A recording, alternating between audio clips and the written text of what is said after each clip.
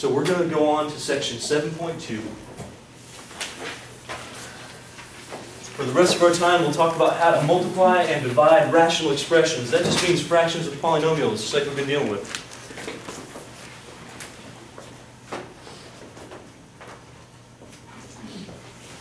Multiplying and dividing rational expressions.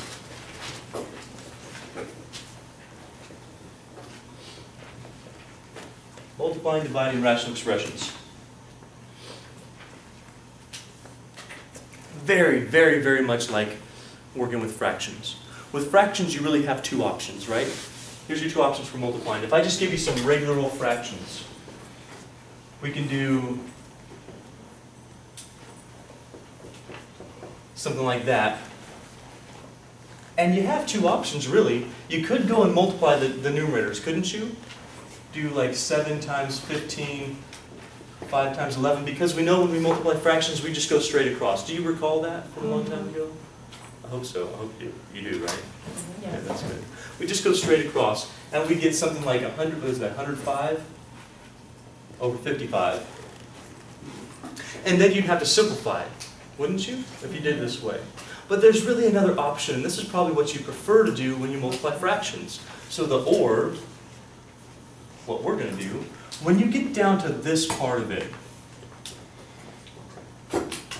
you still have to write it as 7 times 15 over 5 times 11. But what we can do here is, instead of actually going through with this process, I want you to realize what we've just done. Look at the problem real quick. Do you see that in going from this step to this step, we've actually changed it from a multiplication problem to a simplification problem that we've just done? Do you see that? Do you see common factors now? Mm-hmm. We can simplify common factors. So the 5 becomes a 1, 15 becomes a 3. This is what you're used to, right? I hope. Mm-hmm. And you do the 21 over 11, which is a lot easier than doing that. Mm-hmm.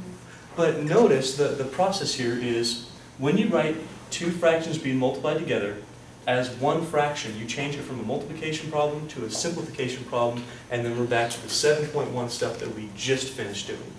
That's it. That's really it. We'll try a few kind of basic problems here, just to get our feet wet with the stuff, and then we'll deal with some honest to goodness rational expressions and see how to accomplish those. So, just to kind of confirm what we're doing, can we do something like,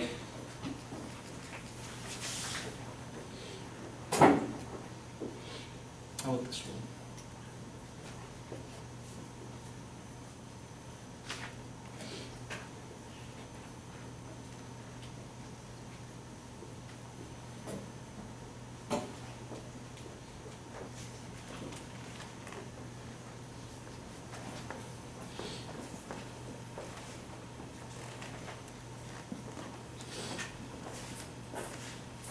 Okay, first thing.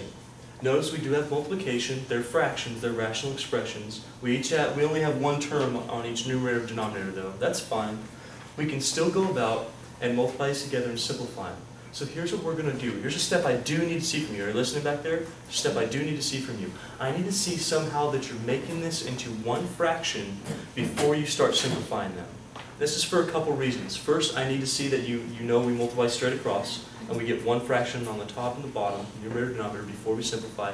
Second, I can't allow you to do this across like addition or subtraction, because it just flat out doesn't work. And so if you can make this into one fraction, write this as one fraction, then I know you understand that I'm not going to be able to do this on addition subtraction. We can't simplify across addition subtraction. Are you with me on this? So there's two ways you can do this. You can rewrite the problem like I'll be doing, or if you just don't feel like rewriting it, if you ever have multiplication, we can just extend that line and put the dot in the dot. That makes this into one fraction. Just do this little piece before you actually simplify. You okay with that? Just do that for me. Make sure you have one fraction before you simplify, because if you can't do that with addition or subtraction, you got a problem. You can't simplify like we're about to. So I'll go back to what we were. You can just do the line, put the dot in the dot, if you'd like, on your paper. Me, I'm going to rewrite it. Negative 5x cubed. We know with multiplication we multiply straight across. So this becomes negative 5x cubed times 2b squared. We're actually not going to multiply them together. We're not going to get negative 10 x cubed b squared. That's too much work. We want to simplify before we do that.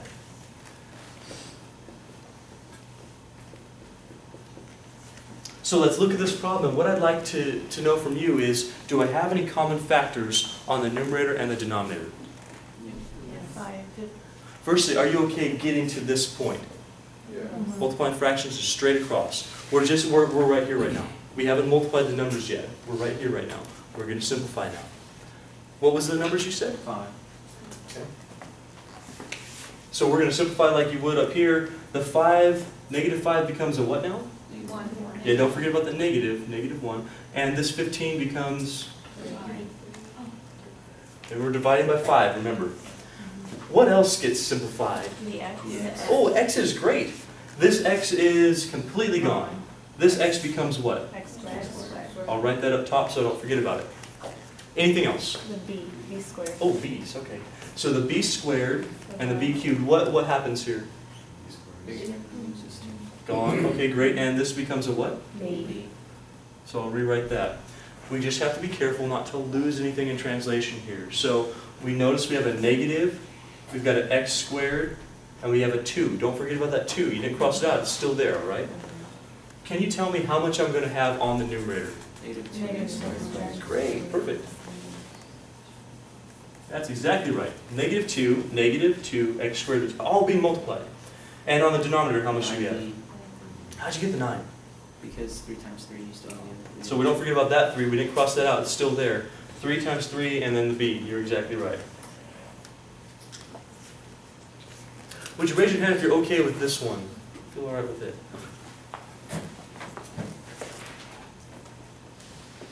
Would you like to try one on your own? So let's try. We'll try 2. 1, you might not be able to simplify it. I just want to make sure that you can do this. The second one, you'll be able to simplify.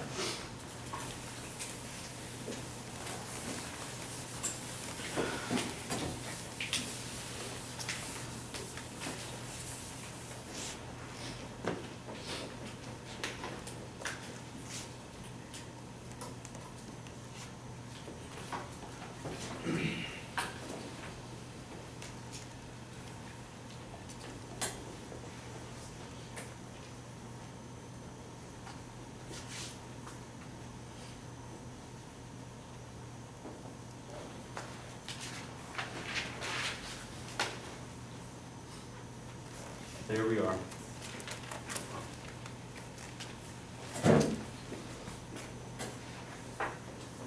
So let's do this on your own. Remember, what I'd like to see from you is, before you try to simplify or even multiply these things together, I want to see you write this as one fraction. So if you want to just extend that line, that's okay. That's fine with me, as long as we know that we can't simplify until we get this to be one fraction. That saves us a lot of headaches later.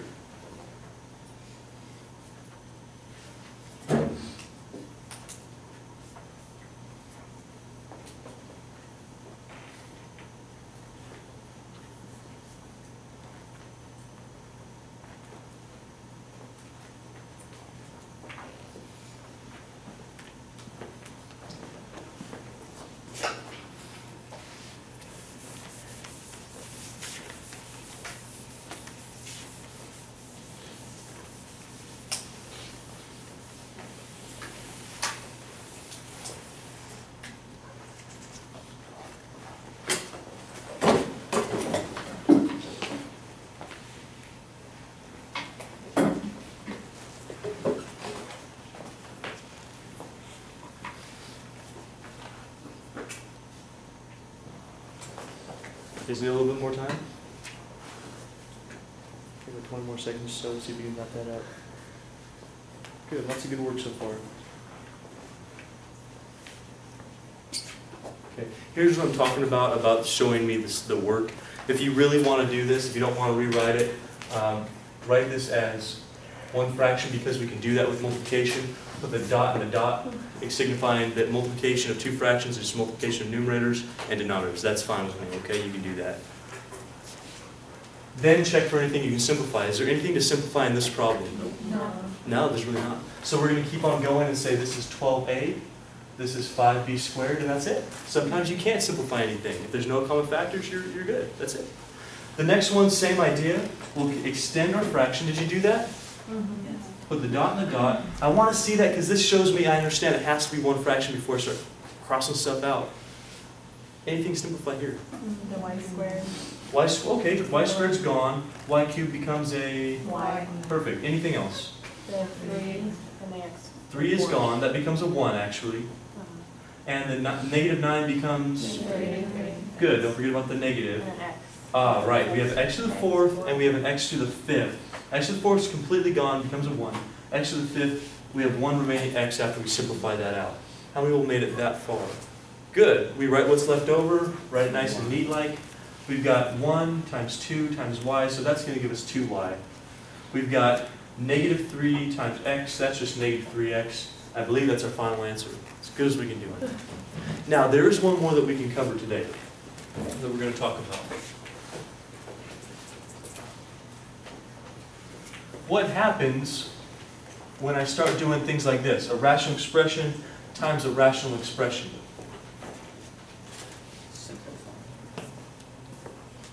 Well, guess what?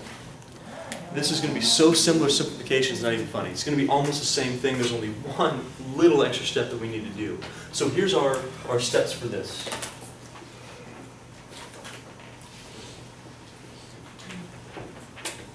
First step we're going to do.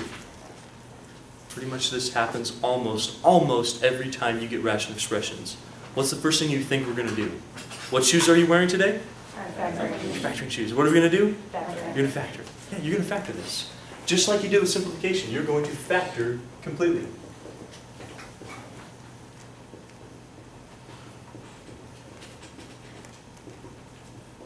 Factor completely. Let's see if we can do that. Just kind of do this quickly. We have a minute and 10 seconds to see if we can get this thing done. Does this factor? Yep. What factors out of that? And then x plus 1. Perfect. Does the 7 factor? No. Does the 14 factor? No. Hey, are you starting to recognize what the x squared minus 1 is? Yep. What is that? X plus 1, x minus 1. Good. Different squares. Someone said over here, x minus 1, x plus 1. Are you starting to see the x minus 1, x plus 1 pop up like that?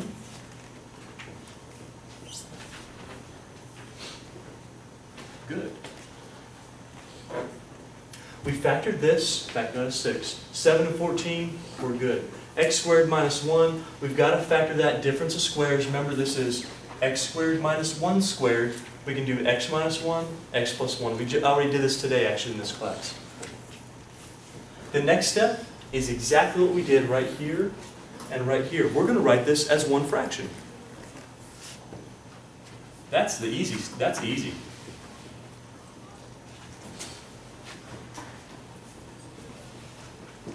For us, that just means this right here, folks. We're going to take this, we're going to extend the line. That makes it one fraction. Put the dot dot. And guess what? Look at the board. Does this not look exactly like what we had in simplification? Because it is exactly what we had in simplification. Third step is simplify. If we simplify, can you tell me some things that simplify here? X plus 1. Gone. 7 and 14. 7 becomes a 1, 14 is a 2. So on our numerator we have 6 times 2, and we have x minus 1. That's it. It's completely simplified. How many people feel okay with this problem? Good for you. That's our steps. We're going to be doing this a lot. Next time I'll show you division as well. I believe I gave you your homework for 7.1, didn't I? It's up on the internet. Okay. Have you made it to the internet yet to find that?